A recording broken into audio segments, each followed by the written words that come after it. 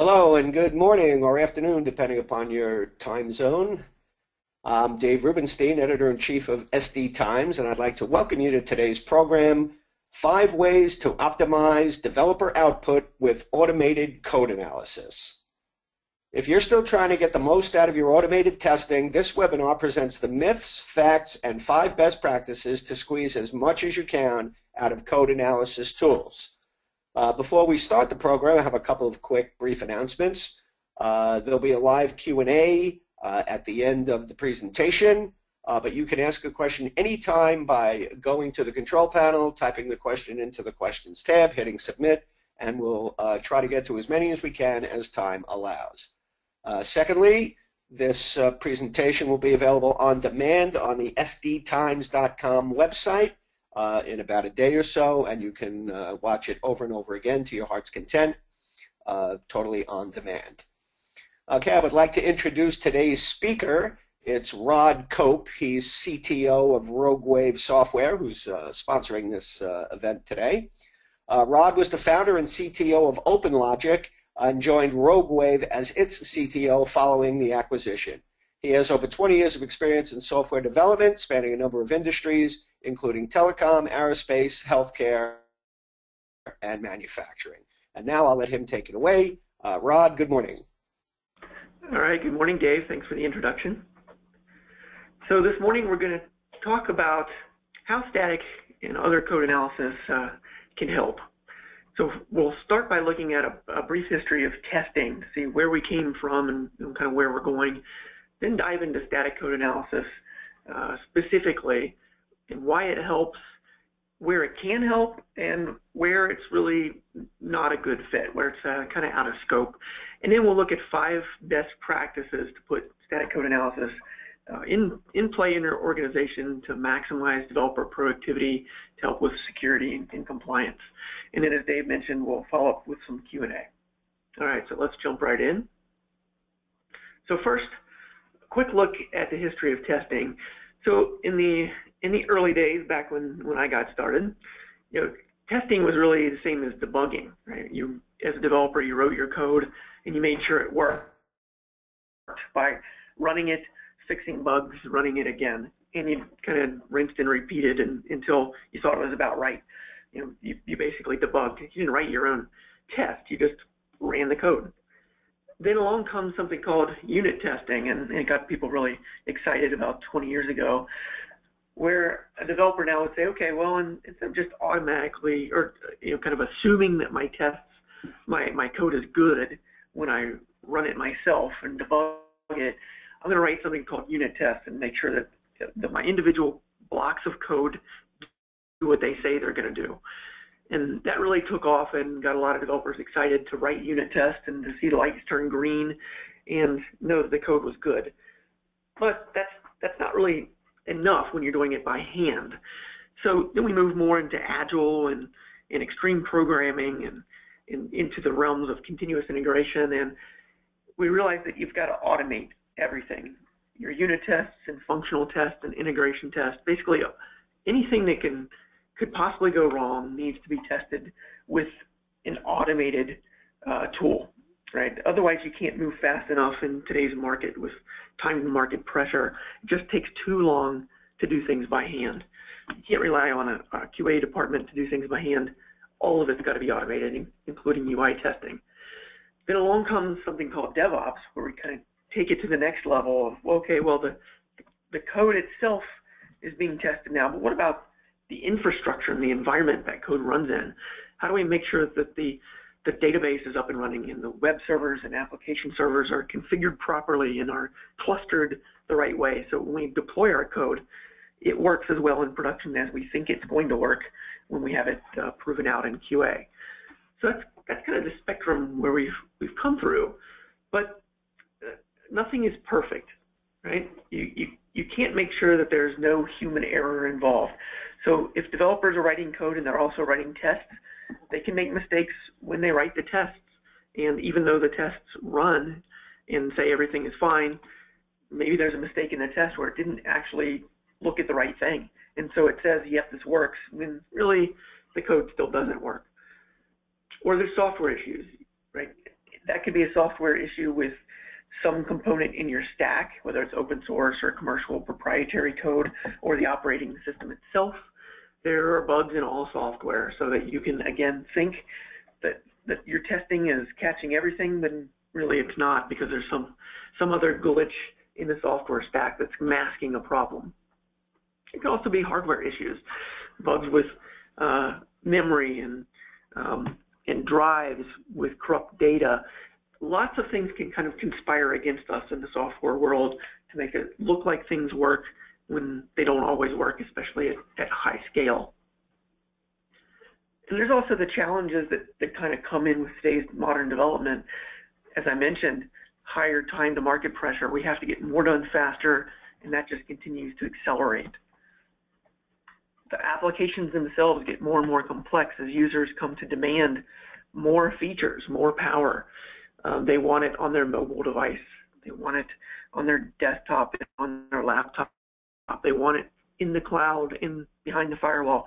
So the software keeps getting larger and more powerful, and therefore harder to test and harder to have control over all the code that's going into your applications.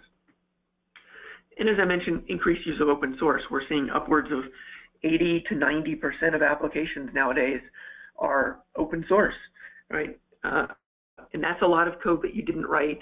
So how well was it tested? How well do you know that code when something goes wrong? So there's a lot of challenges. So we'll kind of talk about going forward, how do we address some of these challenges? But first, we've got a poll question.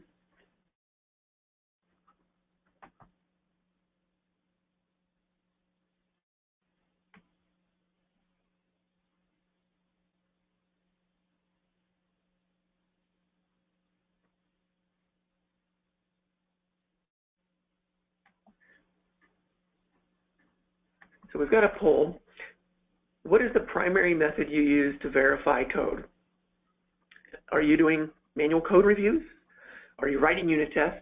Are you creating manual tests during build time or running manual tests at build time? Are you automating those tests whenever you build? Or are you automating all the testing with continuous integration tools so it happens every time developers check in code? We'll let this run for about 30 seconds. Gives people a chance to respond. I see the results are coming in pretty quickly. So if you're on the line, okay, I think we've got the results. You know, I think that's really interesting, Rod, just to interject for a second. You know, the common thinking is that people were doing fewer manual code reviews because of the time constraints of testing and getting software released, you know, in this agile world. But yet many of the people here are, in fact, still doing manual code reviews. I think that's interesting. Yeah, that is really interesting. I think we have an honest set of attendees today. Because I think you know, with all the talk and pressure out there around continuous integration and automating all the tests, I think a lot of people say, yeah, we've got to do that. But the reality is, not everybody's there yet, and it takes time to write all those automated tests, especially if they've been neglected over time. But that is interesting to see. A third of people say, really, it's manual code reviews is how we do it, and only less than a fifth are saying automated through CI. So I guess that's good. We have some opportunities to improve. Let's look at the glass half full. How's that? That's great. Okay. So thanks for responding to that. I think that's good. It sounds like the group we have is a good fit for this webinar to talk about how we can take advantage of some of those opportunities to do better. Okay.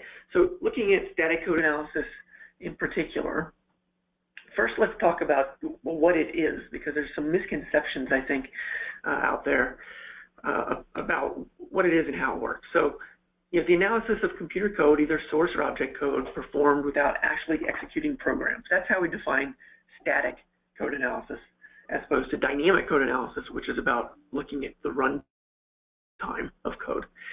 And a lot of people think static code analyzers, well, it's just a glorified compiler, right? Doesn't my compiler do everything those static code analysis tools do?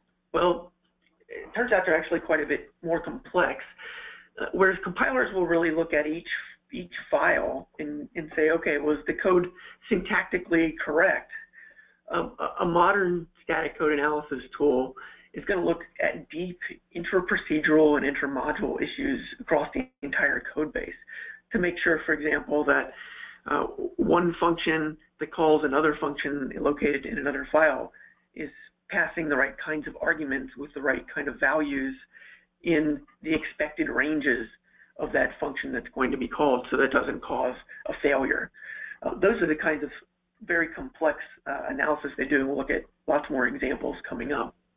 Another myth is that SCA is just for junior developers, right? That more senior developers don't really need hand-holding. Really, it helps all developers become more effective because, again, with these modern tools that look at hundreds and hundreds of problem areas across the entire code base, including all the legacy code that your developers might not have written that could be around for years and years and give quick results, it's really going far beyond what really a human developer is able to achieve. If you think about your developers, even your best developers sometimes get tired or get sick, or they've had too much caffeine or not enough caffeine, and bugs creep in, where static code analyzers are always awake and alert, and they're looking at all the code, not just the interesting bits. And the third kind of big myth is that, well, this is testing, and testing is for QA, not developers to do. Yeah, yes, it is testing of a sense, in a sort, but it's really about getting the bugs fixed before they happen. It's about fixing errors even before a developer checks in the code into the build. It's finding and automatically pointing out, here's security and quality issues, and prevent them from being checked in versus finding them after they've made it into the code base. It's a lot cheaper, more efficient, faster to get things fixed if you prevent the issue versus trying to find it and fix it later. So as an example, this is a non-technical example to make it kind of simple for everybody to understand the concept. It's kind of like a spelling or grammar checker in a modern word processor. Right? If you type he went to the store and you have a lowercase on that H, well, that's a defect.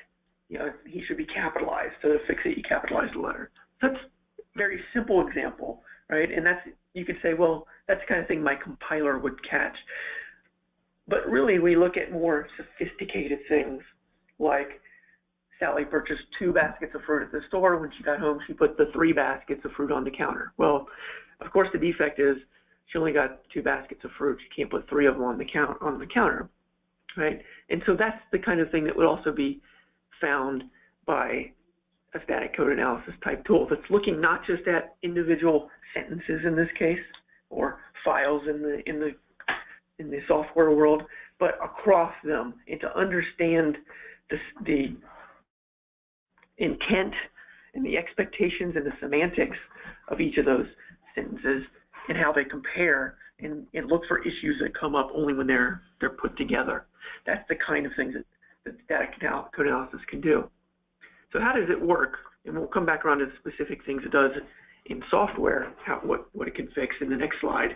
But how it works is, it's basically essentially writing and executing tests that developers either don't or won't write by looking at every line of code in the system, right? So that means it does need to look at source code, right? Because it has to be able to compile that source code the same way your compiler would. So it understands all those include directories and compiler flags, so that it's actually looking at the same results your compiler would provide, so that you're inspecting the right code in the right way. If you do static code analysis without being able to have it understand how the code is compiled, you're going to get a lot of issues that you'll have to address later. So it's got to compile the code. And that doesn't require any changes to your build flow. It can be completely seamless and automatic. Now, it does a lot of different types of analysis. The way it does that is it walks every path of your code, every possible parameter value for all the functions and methods, and all the conditionals, all the if, then, else statements, and all the loops, and it looks at all the values, all those flows to make sure that there's no problems inside a file, across methods, across all the files. So some of the things it can find are buffer overflows, the most common issue still, and this is for probably 20 years running, and the number one issue that causes lots of the headlines you'll hear about things like heartbleed and poodle and shell shock, and lots of these kinds of issues that come up again and again. Many of them are driven by buffer overflows, and that leads to security exploits, program crashes, data corruption, theft of data, all kinds of bad stuff. Null pointer dereferences that cause program crashes, memory leaks, uninitialized data access, data usage, even security-specific issues like privilege escalation, where you have simple access to the system and you can find a vulnerability that gives you super user access, or even multi-threading issues around concurrency, deadlock detection. Those are the kinds of things static analysis, code analysis can do. So they find the vast majority of complex issues in code. They can also help on the business side of things with standard compliance to make sure that all the code that's written by your organization complies with your own internal policies. Maybe that's around style guides and things like that, or critical security and quality issues that have been created as part of your own compliance policies. Or it could be industry standards you need to comply with, regulatory standards, things like MISRA in the automotive space, or OWASP for web applications, or ISO 26262 in functional safety environments. It can help prove that your code is compliant, that you've gone through all the checks, and that you've got a clean bill of health, and can help you report on that. And again, that's code quality, security, and safety all can be taken into account. So if you look at traditional testing versus static code analysis, in the traditional testing, when you're writing unit tests and functional tests, etc., you have to perfectly reproduce the runtime conditions that caused an issue to occur in order to find it in that test. So the developers have to really know exactly how that code works at runtime, and then be able to exercise that code with the exact perfect set of parameters and arguments and flags, etc., which is very time consuming. And even if you spend the time, there's no guarantee that you'll be able to trigger the actual defect in runtime. It's combinatorial explosion of parameters can make it essentially impossible to do by hand. Static code analysis helps by finding those things that aren't easy to spot with the human eye. Right? So not only can it automatically run all of its tests against all the lines of code with all the parameters because it's automated through code, it can also find things that even if you do these code reviews by hand, which we got from our poll that about a third of our attendees are doing, you can find things that really humans are not going to be able to easily see, right? That are very prone to be missed. In dynamic testing, if you do that, again, typically by hand, it's good, but it really only finds bugs after they're running, right? So you have to have all the code up and running and working before you can do these tests. Then it's kind of already too late, kind of in our opinion, the bug is already in the system versus preventing it in the first place with static code analysis. All right, so why does using static code analysis actually help? Well, it increases productivity of developers because you don't have to write all those test cases or set up the stubs or do anything tricky with getting all the harnesses working and database mock data and stub protocols and all that up and going. You can just run it immediately as is on your code base. Now, that doesn't mean you don't want to also have dynamic analysis, but static code analysis is the place to start, and it's a lot faster and easier to get going. Examples: Lawrence and Livermore, a big national lab, saved $200,000 by using static code analysis on a fairly small project. A lot of these programs have millions and millions of lines of code, or even, if you look at a modern car today, there's hundreds of millions of lines of code that goes in the infotainment systems and other systems in the vehicle. So those are large projects, but you can save a good amount of money even on small projects. Here's another example of saving some money even on a small pilot project.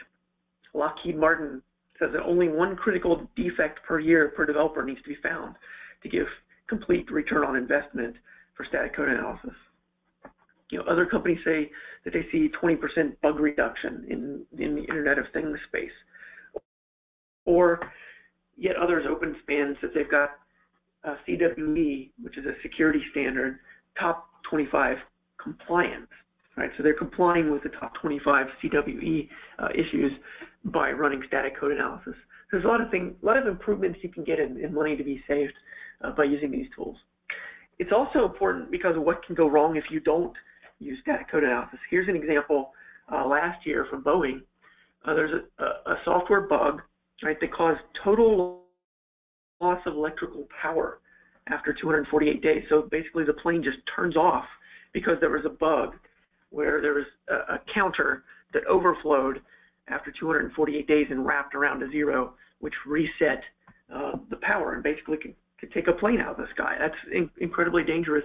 Would have been caught easily with static code analysis.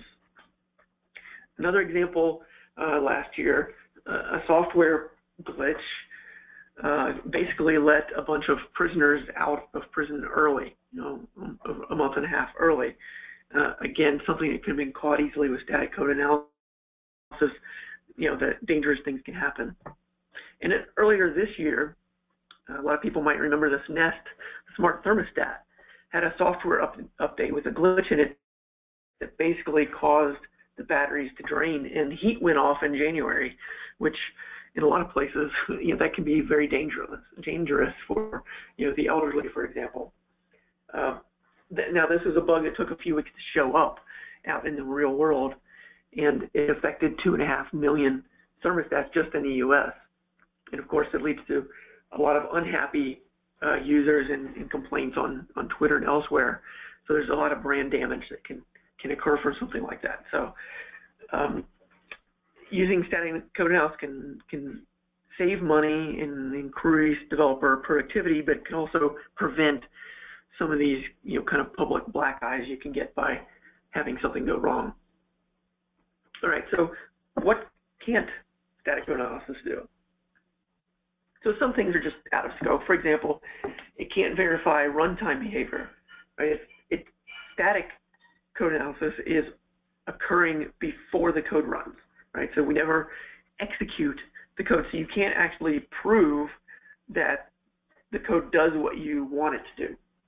Right? You have to run the code to make sure that that's the case. You can't verify that the code is written to match how it was designed to be written, right? So we're not checking the behavior to make sure it's as expected. You still need a QA department. You still have to test to make sure that the code does what it's supposed to do. But of course, STA can find issues that lead to discovering design flaws. For example, we can determine that code is never going to be reached, so there's probably an issue there with the design of the code. And then finally, static code analysis can't prove that the system will actually work or not, and therefore, for safety critical systems like in the automotive industry,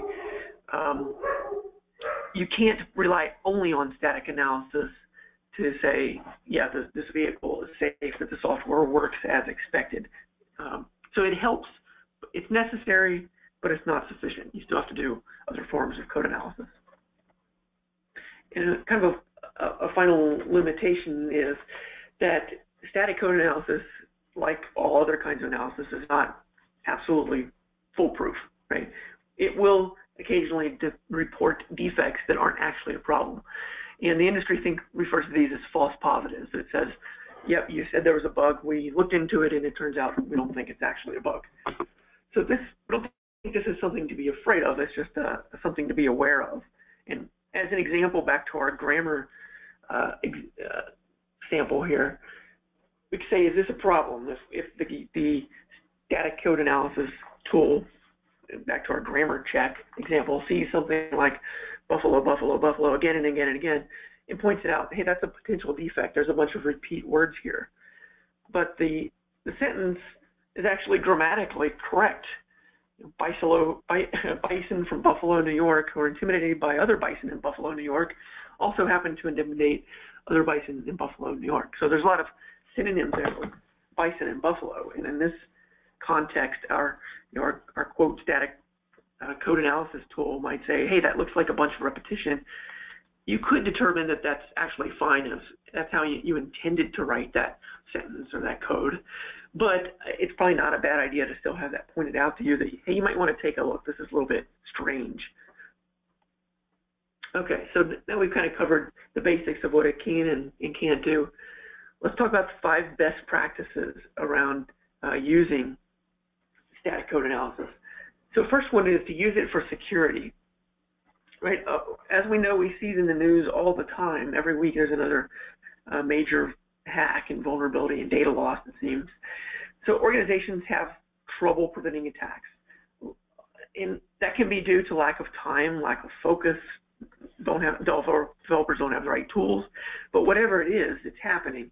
And we did our own survey not too long ago from 1,700 developers and found that 80% of them incorrectly answered key questions around protecting sensitive data.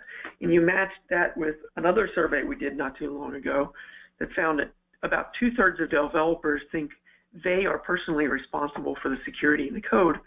And you come up with a bad situation, right? They're responsible for doing it, but they're answering basic questions incorrectly, and they don't have the time and focus and tooling to do it. So it's no surprise that these issues keep happening. And a lot of these breaches result from input trust issues. Basically, developers are not being suspicious enough of input that comes into their programs. And that leads to cross-site scripting issues, SQL injection, unvalidated input, which lead to issues that make the worldwide news like Heartbleed caused by buffer overruns, and the BMW car patch, right, that they had a security flag that wasn't set.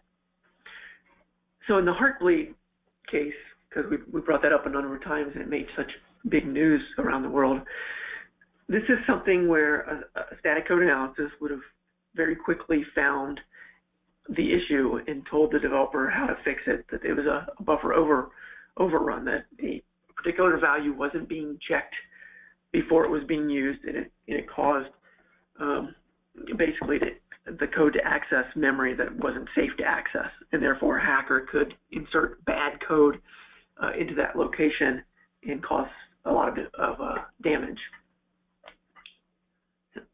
It looks like I might have just dropped out real quick here. So we're switched over to the second poll. I'll get my slide showing again in a moment, but let's do this poll in the meantime. So what tools and techniques are you currently using to protect yourself from security vulnerabilities? Are you doing penetration testing, typically automated? Are you using static code analysis or dynamic analysis? Or real-time security event management, basically looking at security logs, etc.? Or do you not look for security vulnerabilities today? So we'll give everybody a few seconds to answer that.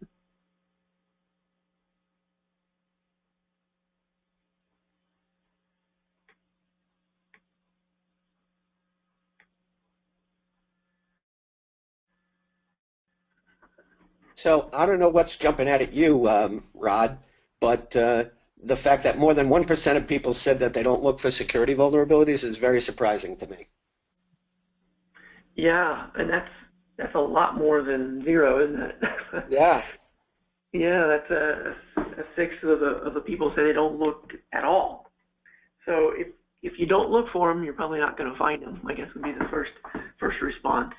I think that's probably pretty scary, but it's also a little strange. There were more of the other answers as well. More, penetration testing, I think is pretty common, and that was the top answer. But I would think I would see a little more static and dynamic code analysis as well. I would say, the first response is if you're not looking at all, then really the key is to take to your management, or if you're in management, to build up the case to spend that effort and focus, because you will be bitten. It's just a matter of when, not if, right? The hackers are out there. They only need to find one way in. You have to stop all the ways in all the time. So it will happen. It's guaranteed. But that's no excuse for ignoring the problem and kind of hoping it will go away. You got to do your due diligence, put the tooling and the practices and the time, set it aside to really focus on this critical issue. And as we'll see later when we talk about the results of not doing this, there can be a serious brand impact to getting bit by this and not protecting yourself correctly. Okay, good poll. Okay, second best practice is to use SCA to enforce standards.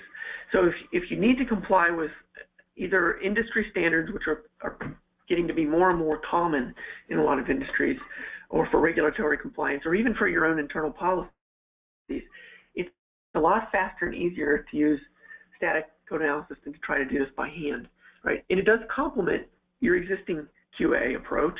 It doesn't replace it, right? So you don't have to change anything there. You simply add an automated, repeatable analysis to the process to get much faster, better results. And the kinds of industry standards that can be supported with SCA are, DISA-STIG, that's more of a military defense industry standard. CWEs, which are security vulnerabilities, common weakness enumeration, kind of applies to everybody in almost all industries. MISRA, which is more automotive heavy, but it's starting to expand to other areas.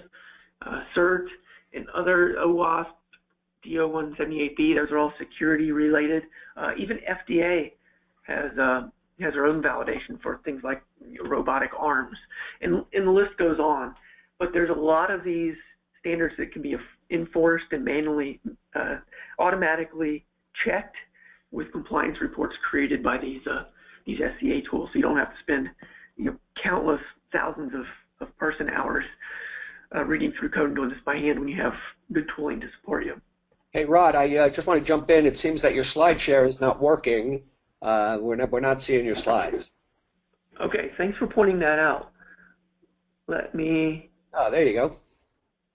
Hop back over here. Great. So is that better? Yes. Okay. Thanks. Yeah, thanks for letting me know. So I'll let people absorb that slide for just a moment that I was talking through. So those are the kinds of standards the SCA tools support. Save you a lot of time and effort to use one of these versus going through lots of manual work by hand. Okay, so third best practice is around integrating SCA with your CI, with your continuous integration environment. Now, CI, and again, back to our first poll results, not everybody's there yet. So really what we mean by that is continuously merging and testing each developer change into the main code base. So every time a developer adds one feature, fix one bug, that change is tested in the context of the rest of the system automatically and immediately, and so that the developer can get very quick feedback if they broke something. And to make sure those changes work with all the other changes that are happening from the other developers as it comes in. That's really the key, to not wait until a month, 3 months down the road to do an integration and then find lots of things are broken and have to go repatch and fix things up. So benefits, I think, are pretty powerful here and quantified.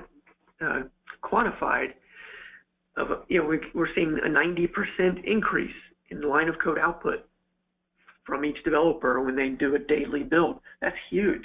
So that's almost doubling. That's like hiring half the number of developers to get the same results, or doing twice as much with what you've got. Also, almost a third reduction in the defect rate when you're doing this at every check-in. Right, so it fits very well in an agile process to have that rapid feedback cycle and improve as you go along. And to see this in kind of a pictorial form, there's a lot going on in this diagram, but if you look over on the kind of the bottom right side, we see developer 2 checks in some changes, that's step 1, into the source control server, whether it's Git or Subversion or CVS, or Perforce, what have you.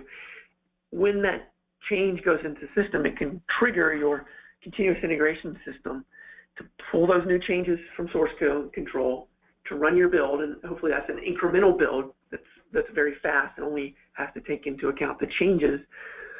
Runs your tests, all the automated unit tests and functional tests, etc., and your static code analysis would fit in this part of the process.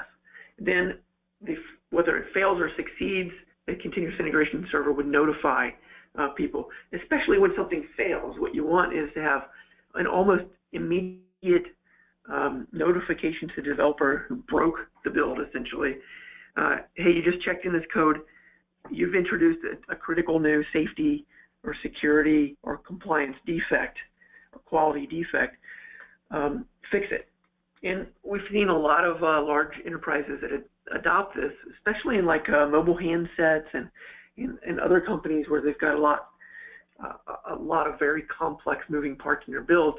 They will actually fail the build if their static code analysis tool detects a critical defect. So if a developer adds a new feature, the SCA tool says, yep, found a critical bug, that's equivalent to breaking the build as if the code didn't even compile. It'll reject it, make the developer fix it before it goes into code base. So that's their way of keeping the code clean. And I think that's a good best practice regardless of kind of what industry you're in. Once you adopt static code analysis for all the benefits we're talking about today, sometimes you might not want to go back and immediately try to find and fix all the bugs in your code base on day one. You want to tackle those over time and prioritize. But what you do want is to prevent critical new issues from going in the code base from that day forward. So you would say, okay, as of now, these are the things that we consider equivalent to breaking the build, these kinds of defects. So developers, if you add them, you're going to have to fix your code before you can even basically get it to be checked in. So I think that's a very powerful thing to do, and it's working well in the industry today. All right, so we went through these steps. So the keys to successful continuous integration with static code analysis, you have to have it completely automated. I think that's really the key, right? You can't wait for sysadmins or developers or release engineers or anybody else to come run this by hand as a separate manual step in the process. It's got to be triggered by your CI system as developers check in code. It has to be scalable, right? So minimum resources it needs to deploy everywhere your CI agents or builds can run. It needs to be able to scale up just as fast and as easily as your CI system. And I think this is a real key one, the speed. You know, people think of speed as, okay, it's a nice to have. It's really not. If you think of a true agile development environment, you want to keep the developers always in context, in flow as they're writing code. If they write code, check it in, and have to wait a week to find out that there's a critical defect and it got rejected, you know, they've completely lost context, and they have to sort of bootstrap their brain to get back into that code and see how it works in order to fix it. So you want instant feedback, which means only analyzing the code that's changed or affected by the latest change, not everything. If you've got, you know, million-line code base, you can't afford to scan all that and spend hours doing it. And last key is it's got to be relevant, right? You've got to only show the developers the things that they're impacting, they're affecting. Don't show them every bug in the system because they wrote 5 new lines of code. Show them only the ones that pertain to the changes they just made. Those are the real keys to success. The fourth practice is using static code analysis to validate the legacy code in your code base in the open source you're using. right? You've probably got code written by contractors, maybe even an offshore development partner. You've got legacy code in your system, been around for years. You've got code from ISVs. You've got lots of different places the code comes from, not just the code your developers write. In fact, you're probably writing only 10 to 15% of the code that's going in your system. The rest comes from somewhere else. So SCA can be used to test and validate all that other code you're bringing in to make sure that you understand the critical defects and can work with them or around them before you put them into your code base and cause yourself problems. Because again, it's much cheaper to fix early on in development than it is once you're in the field and in production. And then the fifth and final and best practice is SCA can also help your developers become better developers, to write better code. So it's an educational tool. It will find common errors and problems in security vulnerabilities and issues where you're out of compliance with standards. It will show the developers the problem and also help them understand why it's a defect and how to fix it. And so that makes your developers better every day. And if you can give them this capability right at their desktop, so it's almost as they type, like the grammar checker, spells checker we talked about before. So if they're seeing the little squiggle underline, hey, you've just introduced a security issue, just like a grammar checker would show you, that's the perfect time to do it.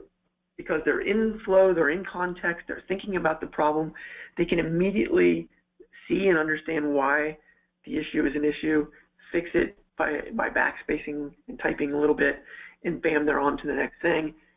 So they've improved, they'll avoid that in the future, and the code is cleaner because of it. So that's a great best practice. So to summarize, the 5 best practices: use SCA for security. Find vulnerabilities before they go into production. I mentioned earlier about brand damage. Forrester says that if you're a large corporation, if you're in the Fortune 500, over 80% of the value of your company is actually intangible. It's around the brand. It's the trust that your customers and partners have with you in the marketplace. A critical security vulnerability, data loss, breach, you're violating trust and confidentiality, and that can take make a major impact on your brand and therefore your stock price. Enforce standards with SCA. Get those compliance needs that you have, get those boxes checked in the easiest, fastest way possible. Integrate with your CI system so that you consider static code analysis just another one of the tests that must always run every time code changes, and you must get a green, everything is working status before you move forward. That always keeps the code clean. Validate legacy code and open source. So check all the code in your code base before you release, not just the code your developers write, which is a small percentage of the whole. And then finally, help your developers be better developers by basically training them as they write code with the benefits that come with that. So the last slide here before we spend a few minutes in Q&A is to look at Clockwork, and that's RogueWave's continuous static code analysis tool. So we have built-in support for CI with continuous static code analysis that works with all the major CI tools like Jenkins, for example. We have on-the-fly analysis, like I talked about, that grammar spell checker. So as developers type, we're literally as they type the code, it's showing them where they're introducing security, compliance, or quality issues so they can find and fix it instantly. They can be compliant with all those standards that might pertain to your industry, or if your industry doesn't have a standard that's required, you can easily adopt one of these others to make sure you have better code. We've got hundreds and hundreds of built-in checkers that go far beyond just these industry standards. We've got a unique analysis engine. It finds defects that no other SCA tool on the market can find. And we've got the widest compiler support. Right? Basically, if you're writing code with it, we can handle it. And if you do find a need to extend or customize, the set of rules that you want to use when you're analyzing your code. We have a nice UI tool that makes it very easy to write your own new rules, new checkers, so that you can make sure your own compliance needs are met. It could be your own style, could be something specific to your code, or issues you've run across in the field in production, and you want to bake that right into the SEA tool up front. You can do that. And then finally, we've got support for process certification, ISO 26262 functional safety. So if you're in automotive or one of those areas, we can make it really easy for you to be compliant and prove that you are compliant with the proper reports. So that's kind of what we do and how we help, and why static code analysis of any kind is so important for your apps today. So let's see if we have any questions. Great, Rod. Excellent presentation. I'd like to remind everybody, if you want to ask a question now, to just type it into the control panel, hit submit, and again, we'll get to as many as time lets us. So kicking it right off, the first question is, so how do you decide between using static analysis and dynamic analysis? Okay, so I think the easy answer is start with static analysis because it applies basically to any problem, right? It's all about having the code start clean and then go from there.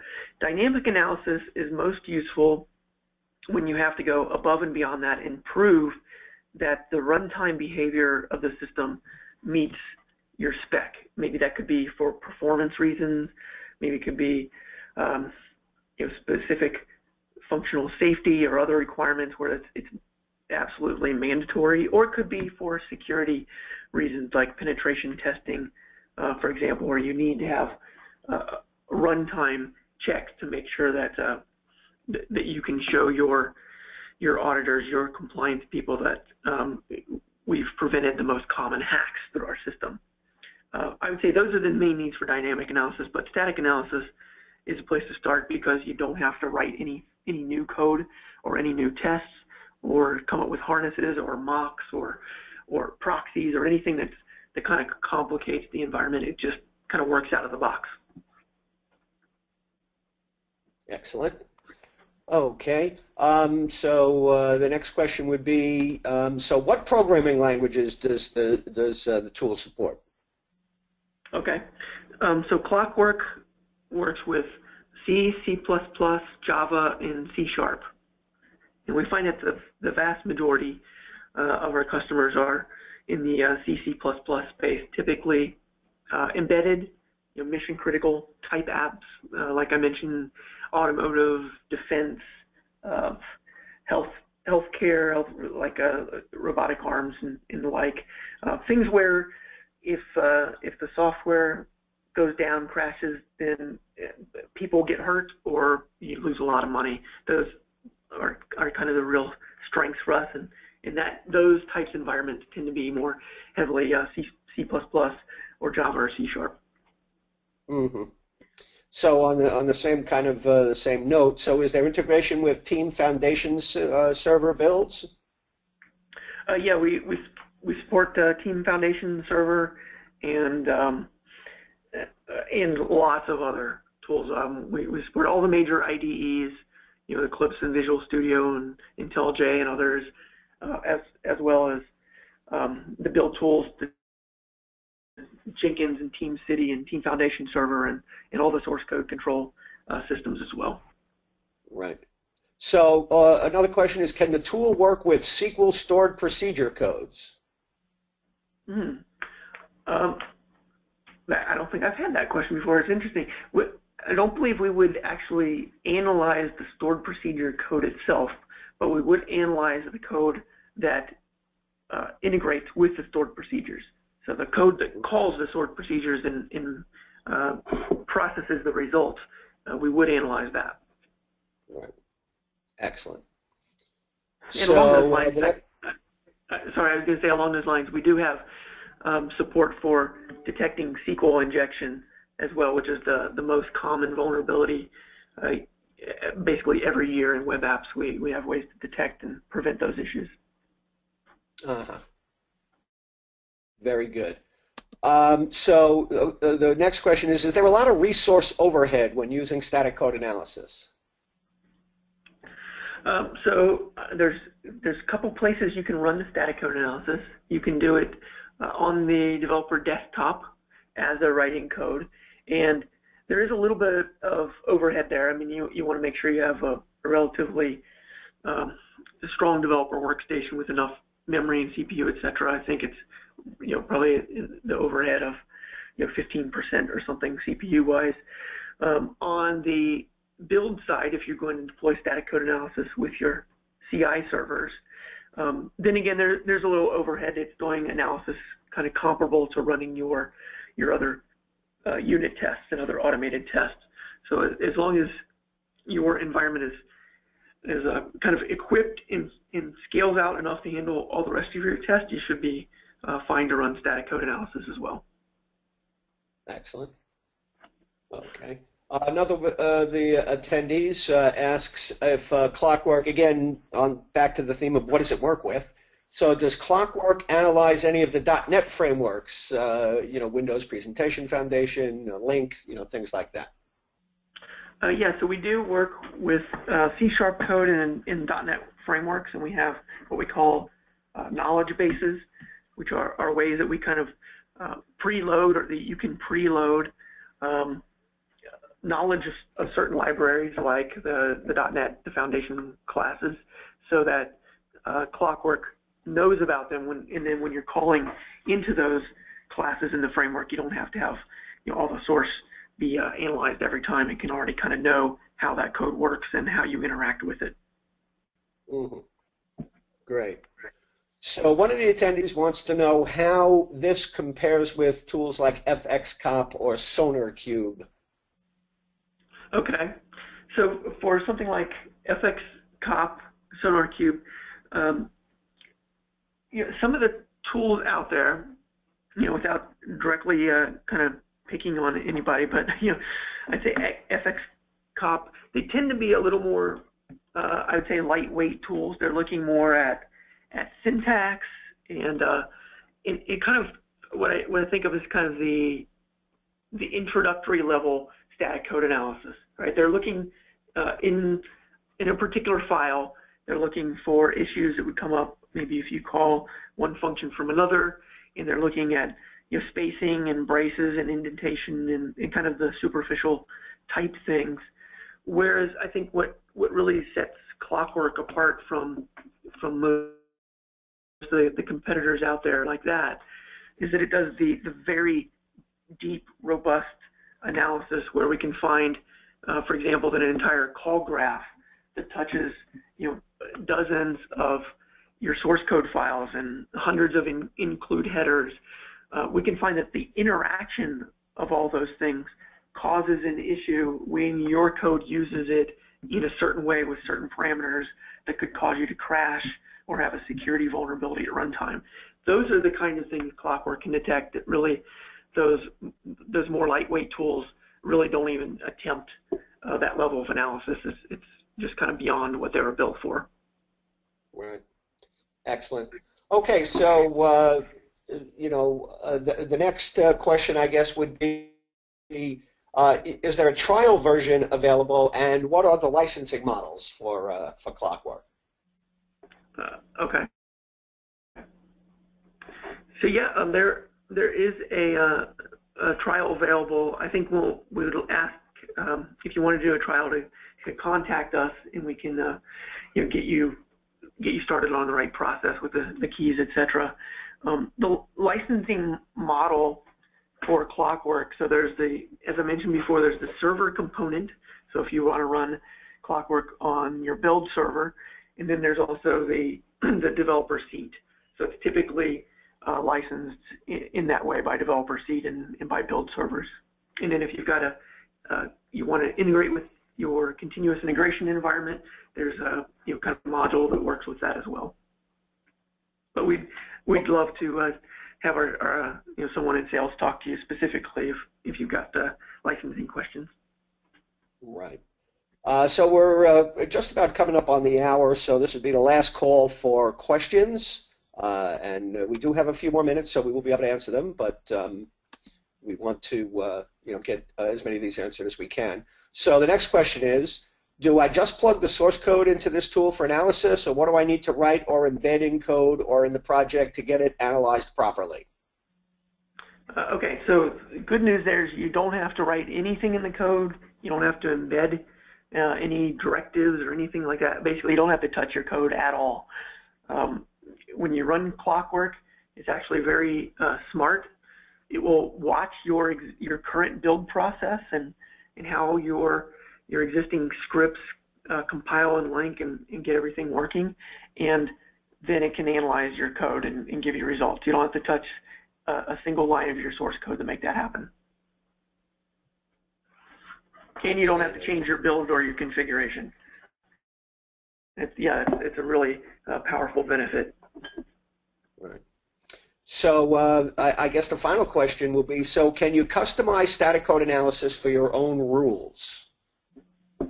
Yes. So if for example, if you're in a situation where you've been using static analysis and you have the default checkers and things turned on and you're getting good results, but maybe there's a certain thing that your developers are doing. Maybe they're using a legacy library that's internal to your company that you've deprecated. You don't want them to use that anymore.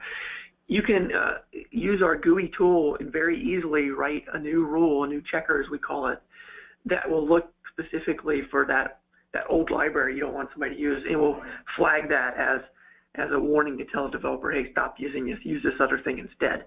So that's a great easy example of how you can build that. But you can also write very sophisticated checkers looking for basically anything you want to in the code as well. But most of our customers use it for things that are specific to their organization as opposed to generic code issues. Fantastic. All right. So, Rod, with just about a minute to go, if you would summarize, or if there's one or two key takeaways you want people to leave this presentation, what would those be? Okay. Well, I think the polling questions kind of pointed out to me that there's still work to be done in the industry, right? We need to use continuous integration. We need to use static code analysis, and we need to actually look for security vulnerabilities. I think right now a lot of people, I think, would kind of just wish they would go away, and unfortunately that's not going to happen. And it does require time and effort to fix, but you can invest in a tool like this. You can integrate it in your system, and you can get great results without a lot of without a ton of time and effort and money. Doing it by hand is a lot tougher. Very, very good. All right, so I'd like to take this time now to thank all of our attendees today for tuning in and listening to the webinar, and of course thanks to you, Rod, for an excellent presentation, and thanks to Rogue Wave Software who sponsored today's webinar. So until the next one, this is Dave Rubenstein, Editor-in-Chief of SD Times, saying so long, and we'll see you next time.